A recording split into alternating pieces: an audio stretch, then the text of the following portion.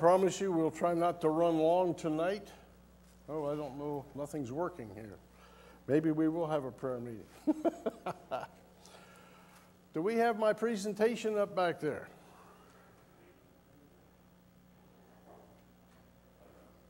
You don't know?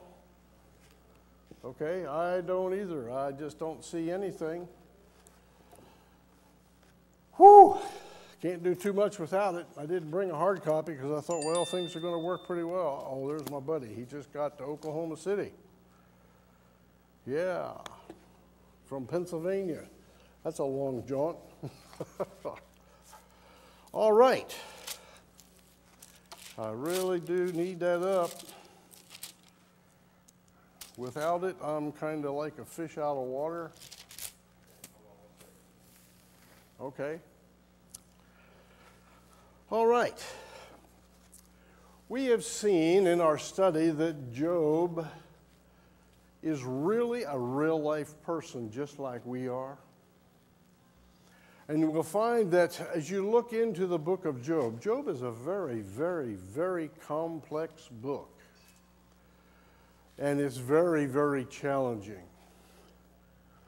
In order to make it somewhat simpler to understand or easier to understand, I have just simply taken the four people that speak to Job, three friends and another one that comes along, and we're looking at each and every one of the dialogues that they have. Well, you can't take everything, so what we do is I kind of pick and choose. Oh, there we are. Thank you. So we kind of pick and choose. And the book of Job, we have come and we've said that Job was a man of unmerited suffering. Not only that, often he is used today as a typical example of how one who is a suffering servant. Each one of us, we have all been there. We are all servants. We have all suffered. And suffering may come up as different ways to different people. We may define it differently. But as we begin our study here, and by the way, if you hear that jingle every now and then, I put it on the airplane mode, but it's still jingling. I guess I could turn it off, couldn't I? That's another good option.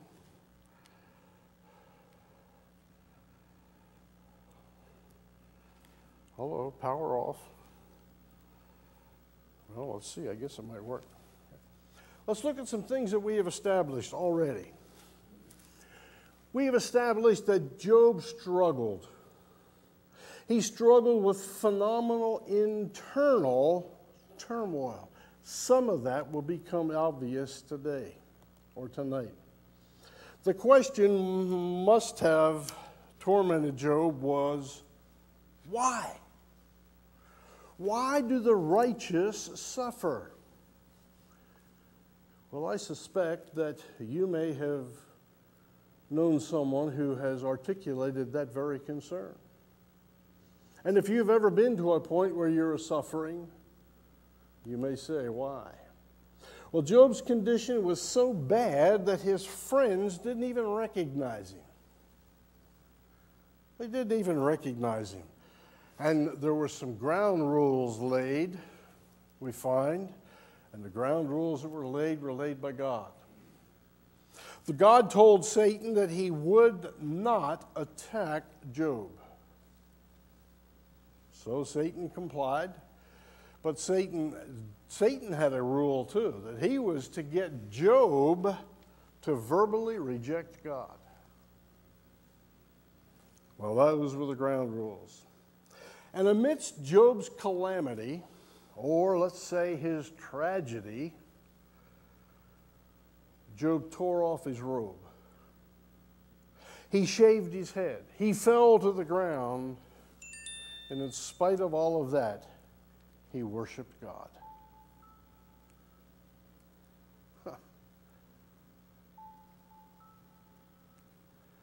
I'll just leave it go. The bottom line was this.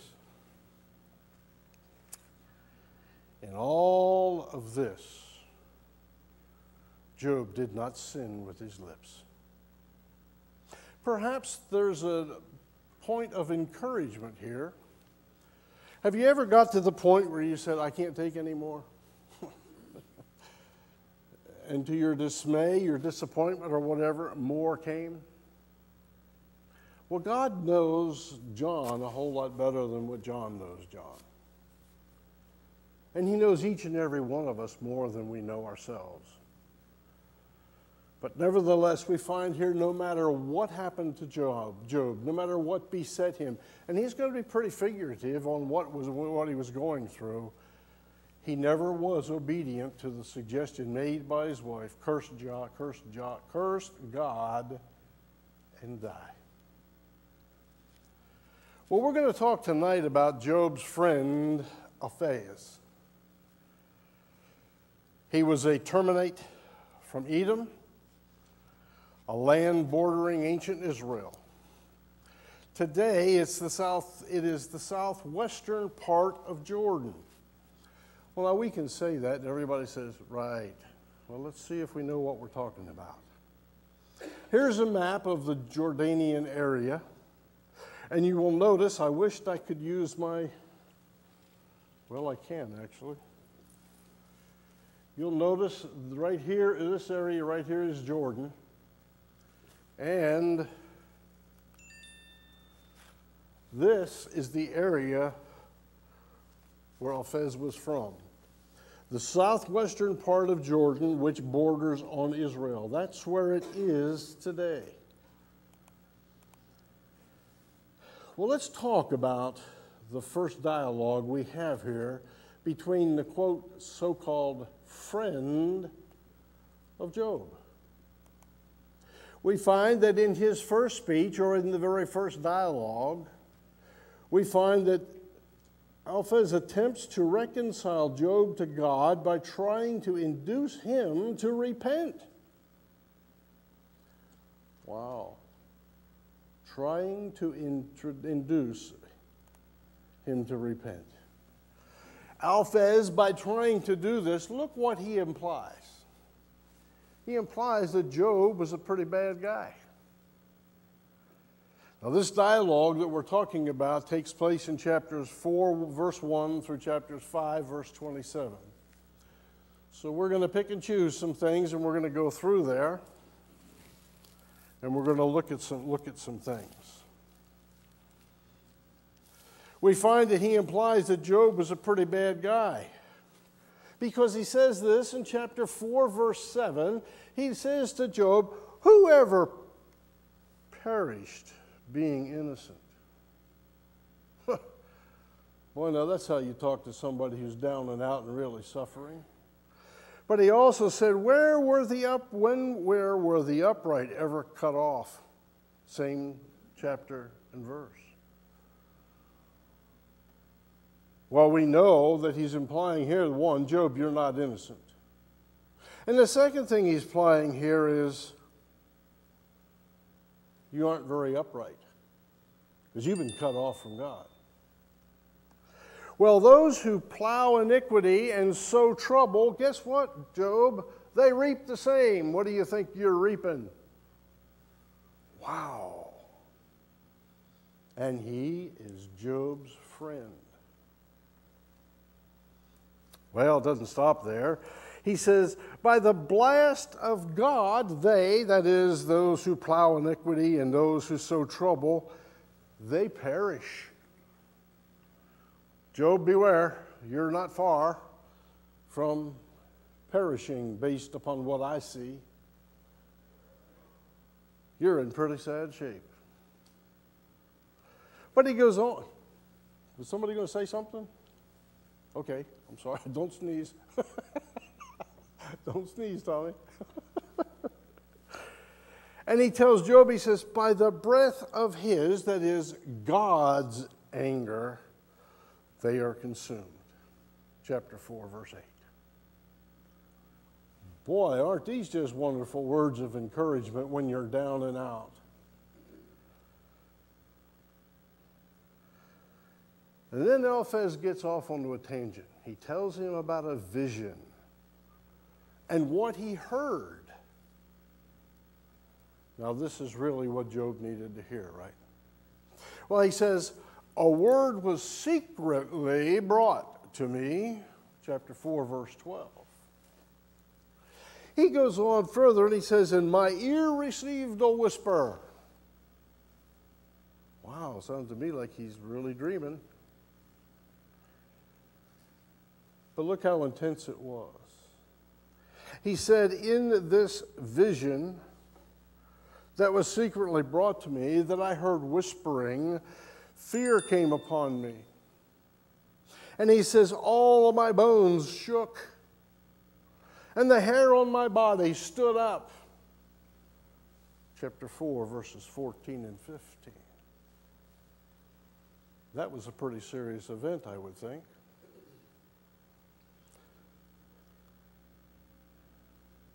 And I heard a voice say, verse 16, can a mortal be more righteous than God? Verse 17. He says, can a man be more pure than his master? Well, those are pretty much rhetorical questions. A mortal person can't be more righteous than God. I don't know of anyone, even angelic beings, that can be more righteous than God. But he says, can a man be more pure than his maker? We don't need those. They're self-answering questions. And then in his wisdom, he says to Job, call out. Chapter 5, verse 1. He says, is there anyone who will answer you? Boy, is he getting nasty. He's almost questioning Job's faith. Is there anyone who's going to answer you? To which one of the holy ones will you turn? Ooh, now this is a friend coming to a man near death, in dire straits, and this is a friend? Wow. Did everyone hear that? With friends like him, you sure don't want enemies. Well, we go on a little bit further. And he says, affliction does not just come from the dust, which just happened to be where Job was laying. In other words, it doesn't just happen out of spite. It doesn't come out of the air. Affliction does not come from dust. Affliction comes for a reason. Oh, really? Well, thank you for telling me that, friend. He says, nor does trouble spring from the ground. What magnificent words of encouragement. Boy, he's kind of locked and loaded, and he's kind of letting Job have it with both barrels, isn't he?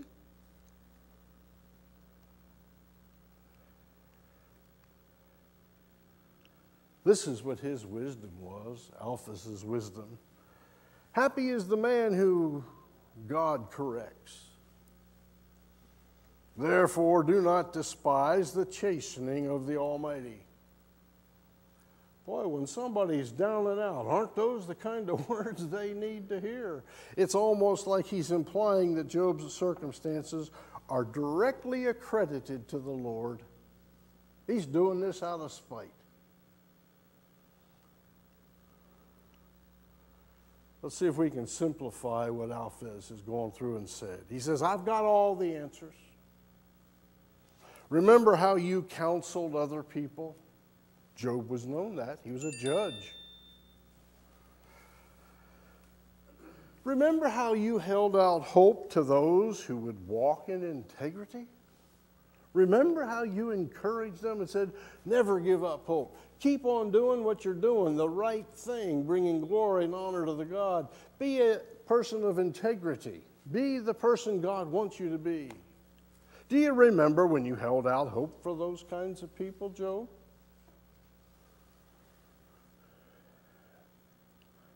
But he also said God punishes the sinner.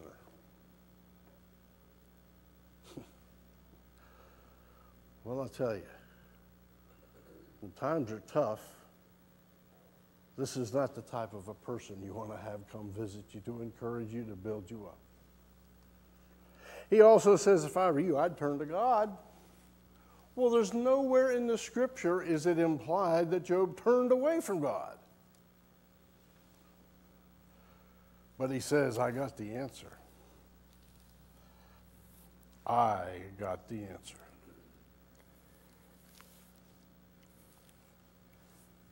He said, God is clearly chastening you. And when you turn to him, he'll restore you. Have you ever had someone approach you like that? Or have you ever had anyone that you may have approached and say, repent, turn to God, have your sins washed away? And we may never have known the circumstances upon which that person was living or walking. I think a lesson we're beginning to see here and develop in the book of Job, perhaps we need to be thoughtful on how we say and what we say to people who are down and out.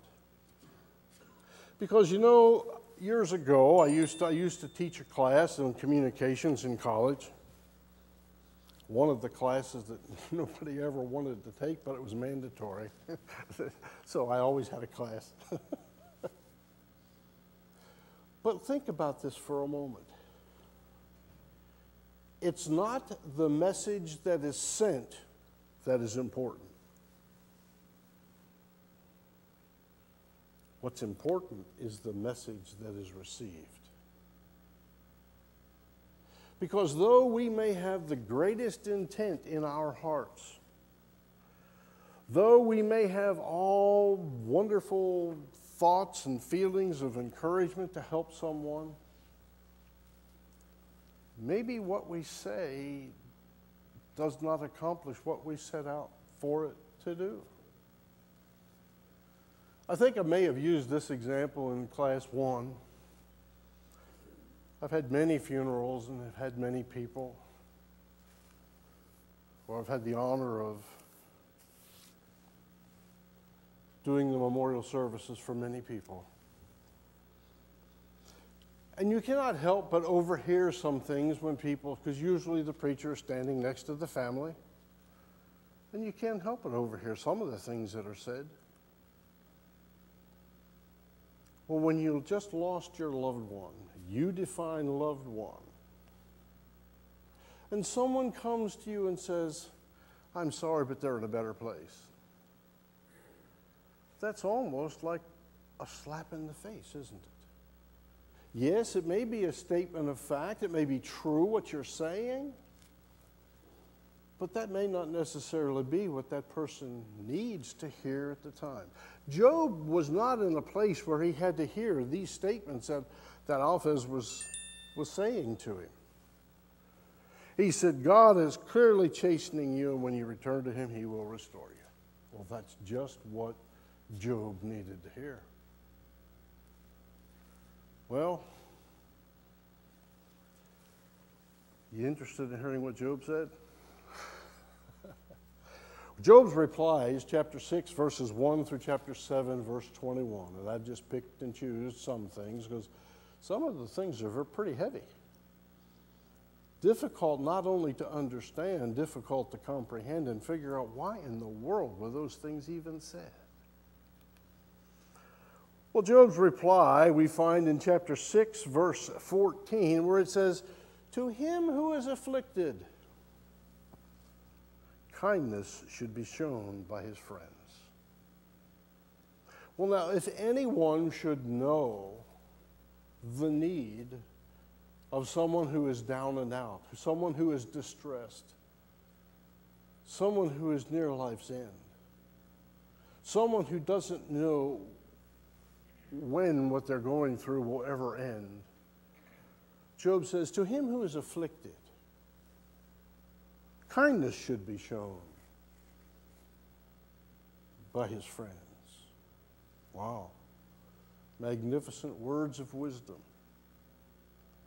But he also says, what does arguing prove? Oh, we never get into arguments, do we? We never get into discussions over biblical things, do we? Well, I guess Job and his friend Alphez they really were arguing with each other. But he says, what does arguing prove? Chapter 6, verse 25. But you know something we begin to see here? We begin to see something that each one of us can relate to. We see Job's human side. Looky here. Job asks God, have I sinned? Wow. He asks God, what have I done to you? Chapter 7, verse 20. He goes on and says, what have you set me? Why have you set me as your target? Have you ever felt like everything was falling on you? No matter how hard you tried, no matter what you did, it just did not seem to go right? If you've never walked that mile, my prayer is that you never have to.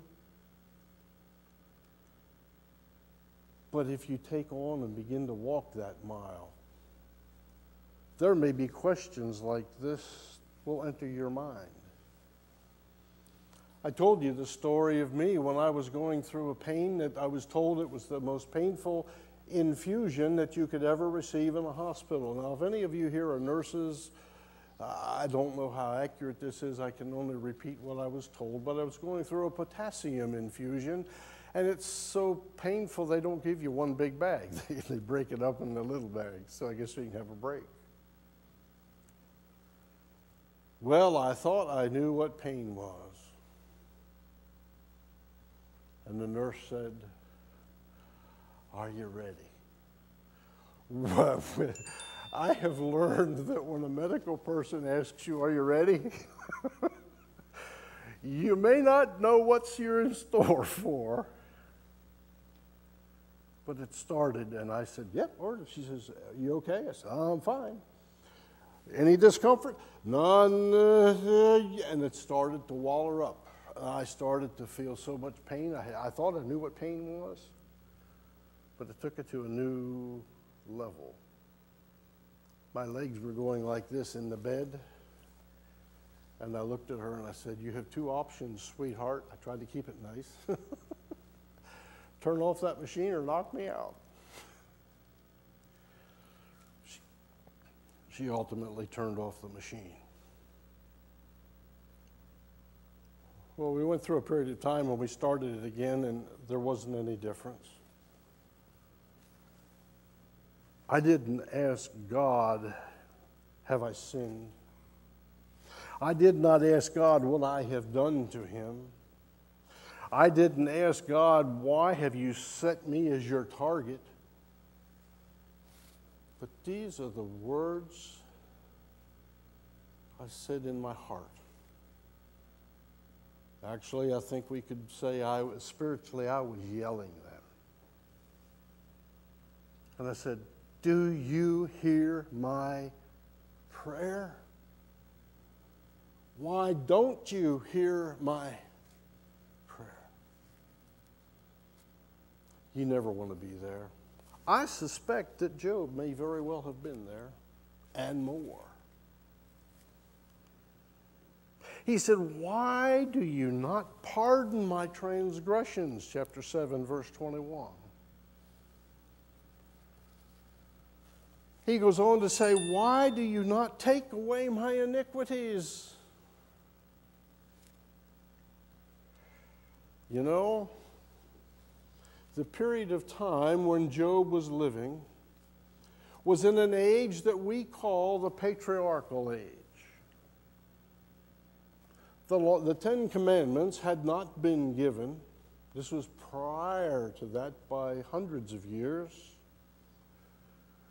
And if the Ten Commandments had never been given, the law of Moses did not even exist. So man did not know what he was to do, what he couldn't do. But in the patriarchal age, God spoke directly to patriarchs. He spoke directly to the heads of the home, the male heads of the home. That's how Job knew what was right. That's how Job knew what was pleasing to God. That's how Job knew how to live. There was no such thing as the forgiveness of sins then. They just knew that sins existed and they weren't spun.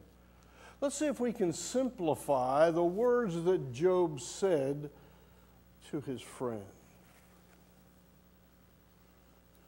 If you, that is, Alphaz, only knew, if you only knew how much God is making me suffer, I wish he'd crush me and get it over with.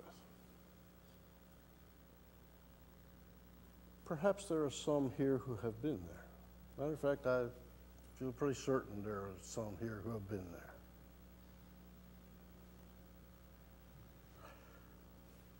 Can you just imagine what he was saying to his friend Alphaz? You're a lot of help. But in spite of this, he says, okay, Alphaz, show me what I've done wrong. But he didn't stop there. He says, I tell you the truth. I just can't be suffering chastisement. I've been good. And he's not saying that in a boastful way. He's saying it as a statement of fact. I have been a righteous man. We've read over in chapter 1 that he was blameless. Chapter 1:1, we find that Job was blameless, upright, and one who feared God and shunned evil. He knew what was right. He said, I've been good. Oh, how I'm suffering, he must have said. And he just found, I just can't keep quiet any longer. I tell you, I'm terrified. I'd rather die in a minute.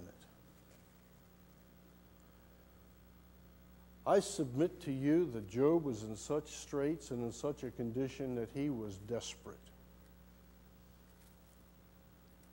He was desperate to die, to be relieved of the anguish that he was going through, of the torment that he was going through, of the pain that he was going through. You remember he had sores from the bottom of his feet to the top of his head. They were weeping, they were bleeding, and he took a piece of broken pottery just to scrape them.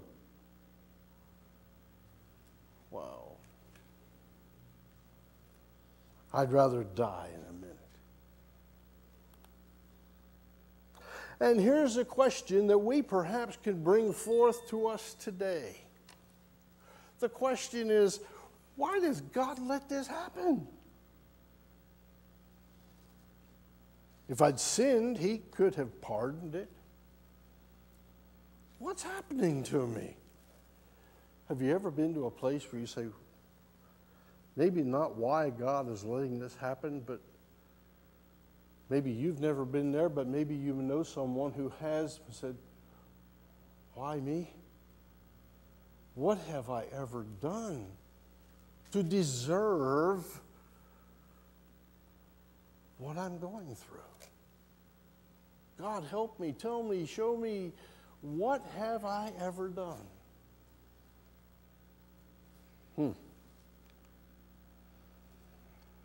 The human side of Job is perhaps a glimpse of who we can be today. There is so much here in the book of Job that goes so deep into the lives in which so many people live. Have you ever how do I want to say this? I had a family one time ask me to go and visit their father who was struggling with ALS. Well, ALS, those of you who may or may not know, it is named Lou Gehrig's disease. And I must tell you, it's very horrific. More horrific sometimes than others. It will literally tie your body into a knot.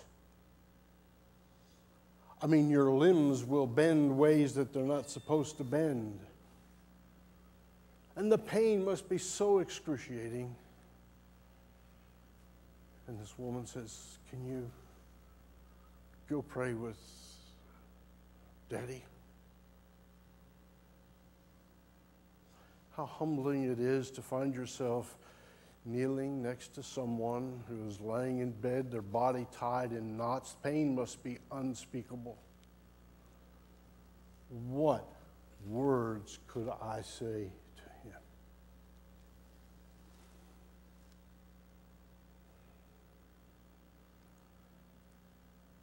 The only words I could think were trust in the Lord.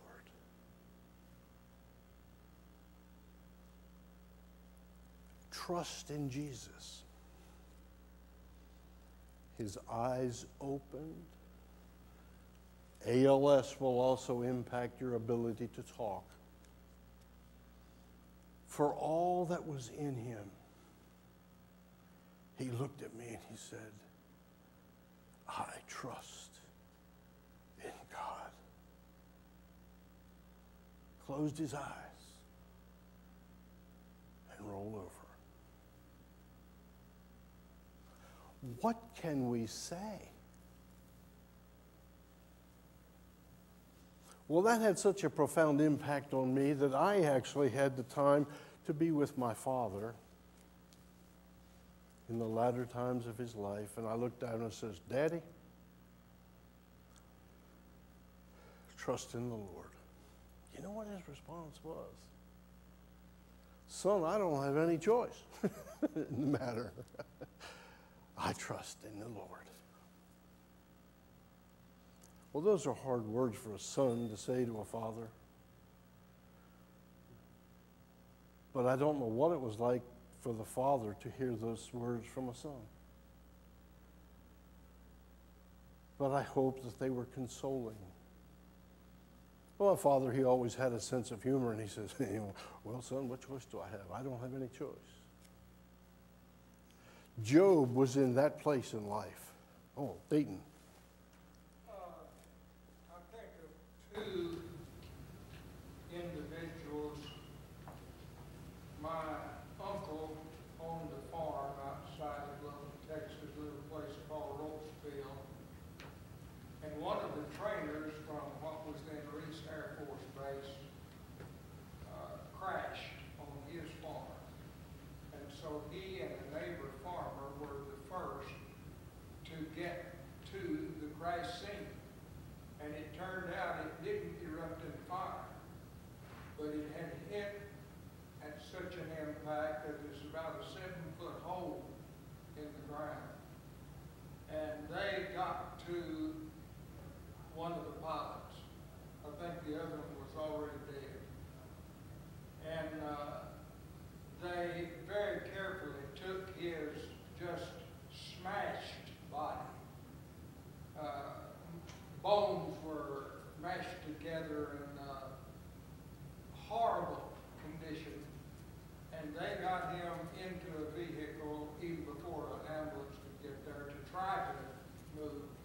The point I'm making, though, is some 4 or 5 times Uncle Ben said, he said, "Please kill me." He was hurting so much, and I think later did die. But I think of Job's agony here. And then the other thought related to a fellow that went through school of preaching, preached down here at Purcell for several years. Incidentally was a former magician. got Lou Gehrig's disease and lived longer than anyone I know of. I visited him a number of times when he had already lost the ability to talk. And he had a machine, and he would type out his answer for you to have some conversation with him. But he had a unique spiritual touch with God because he'd come really from quite a background otherwise and appreciated the grace of God. And I think of him, he lived longer than anyone I know of with Lou Gehrig's disease, something like 20 years. Oh, wow.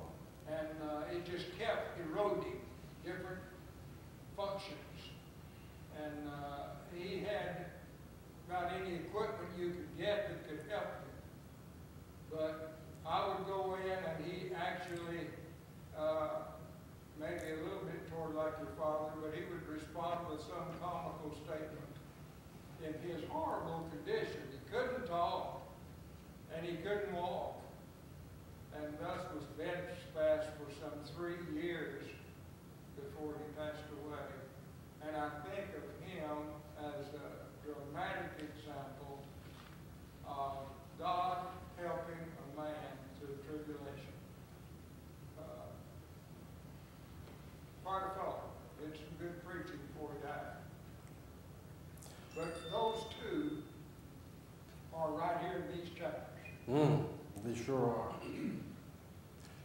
And you know, I have said this in my previous class. The disciples must have been so sad when Jesus told them he was leaving. But look what Jesus said to them.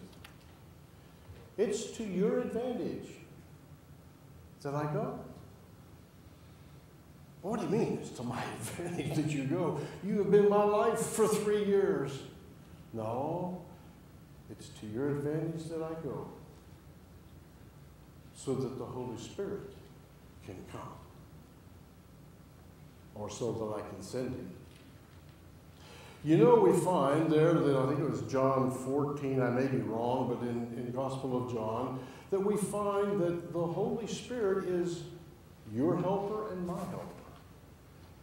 He is your comforter. He is my comforter. Well, how well can he help us? How well can he comfort us? Well, if we put him in a box,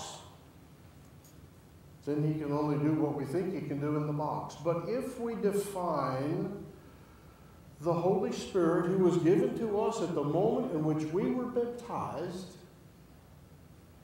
as the very divine nature and the very divine Spirit of God, came to live in you.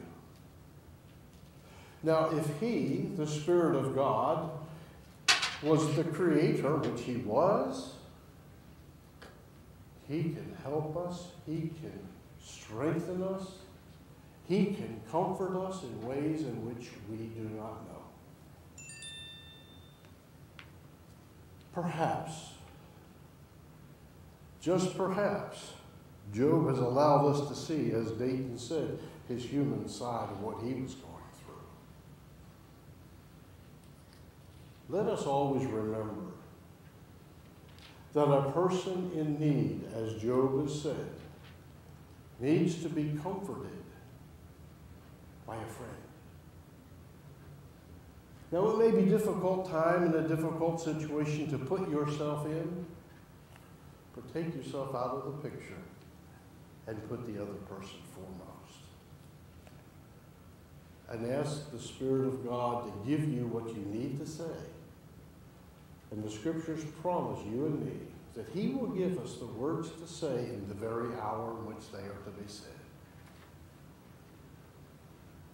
May we never forget God loves us.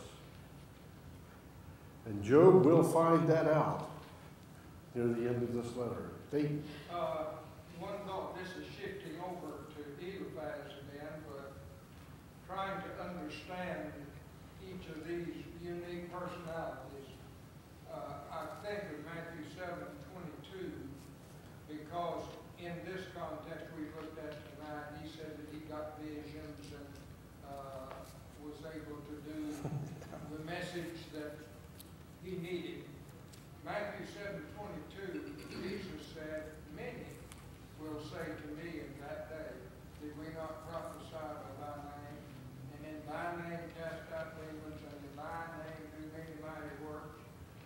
yet it was one that got these visions, and we still have people today getting visions, they claim. But Jesus said, I never knew them. And before Job is finished, God basically told those three he didn't know them either, if they didn't shape up. They did have a chance to repent, and apparently did. But I think if you were trying to classify what kind of a personality was Eliphaz, one that gets visions, one that can cast out demons, just like people are still coming. And Jesus would say to them, I never knew. Kind of sobering for Eliphaz. Oh, sobering words for all of us as well. Matthew 21:22 is one of many scriptures that I have committed to memory. But it says this, all things whatsoever you ask, here's the key, believing, you will receive. When we find ourselves in situations as we see here with some with Job, may we with all sincerity of heart, mind, and spirit trust in the Lord and petition Him and perhaps ask the Holy Spirit to intervene on our behalf. He is our helper and He is our comforter. I'll close with this one question. Do you want gifts from the bank, or would you like to have the bank as a gift? The Holy Spirit is the bank as a gift. We'll close here for tonight. We have 7 minutes to get home, and I don't know if you want to watch what's on TV or not, but we'll break a little bit earlier here so we can see or be whatever may be around us to watch tonight. But let's part with a word of prayer. Heavenly Father, thank you so much for the first book ever written in the Bible.